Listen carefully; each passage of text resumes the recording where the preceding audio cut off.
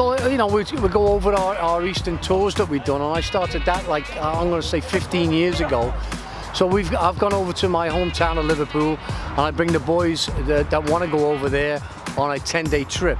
And basically it's not going into play and, you know, in a tournament, it's there to try and get the passion of the game. The trip to Europe this year was a great experience, not only for the players, but also for the coaches as well. They had the opportunity to speak to youth academy directors, and most importantly, they were able to see football from the ground up. We bring that information back and add it to our curriculum. And the kids never had a dull moment. Every minute was filled with soccer, and more soccer, from games at the Etihad to U21 games, Everton against Manchester United.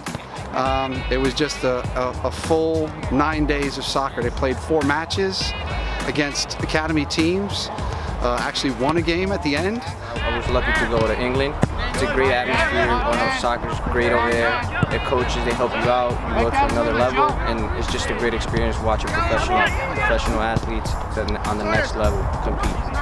And the people there have so much passion for the sport that I never knew existed, and I got to see a different side of the game, and I feel like that really helped me develop.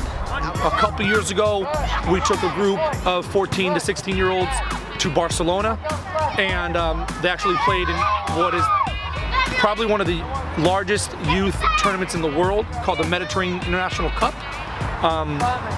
Brazil's U14 team was in our hotel. Mexico's U15 was having lunch with us. You know, Barcelona's U12s, you know, and Bayern Munich's, you know, U15s are at this tournament, and we played. We were the only American club there.